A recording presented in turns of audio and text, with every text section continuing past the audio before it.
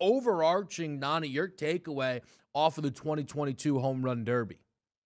Didn't disappoint. I mean, it certainly didn't. There were some guys like, if you're rooting for a Kyle Schwarber being a Phillies fan, didn't work out in your direction. But if you're just talking about, young rising stars of the game here coming up Mhm. big, I mean, we certainly got that last night. Home runs, and also it's much more enjoyable when the home runs don't fly over 491 and a half feet. But I'm actually surprised it didn't go that far because there are a couple, bombs out there in that stadium that I thought was one of those because also they did a good job this year too, Kevin. I want to point this out. ESPN had the telecast, which was, Home Run Derby, watch it go. But also they had the StatCast telecast on ESPN2, which was able to give you the readings Ah. in a timely fashion here to see exactly how far these balls were going. Because a couple of these were getting really close, that 482 by Soto here. I thought eventually somebody was going to catch one and put one on the pavilion, but they didn't. But overall, I mean, this is as good a performance as you're going to find in professional sports. When you talk about like the dunk competition, this is by far better than the dunk competition at this point. These guys are getting after it and enjoying themselves.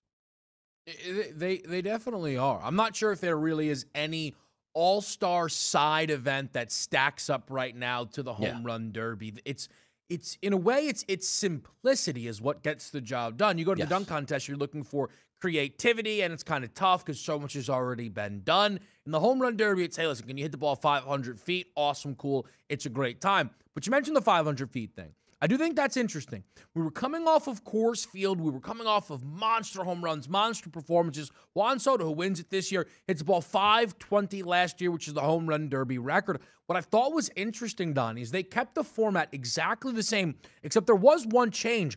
How you accrued bonus time at Coors Field was a home run or two of 475 feet. They flip it around this year, and it's 440 feet. So they made those adjustments going into the Home Run Derby, which I thought, as I watched Julio Rodriguez in the first round, okay, because last year at Coors, pretty much everybody got their bonus time. When you watch J-Rod's opening round, you go, oh yeah, everyone's going to get their bonus time, and it's really going to be a 4-minute first round.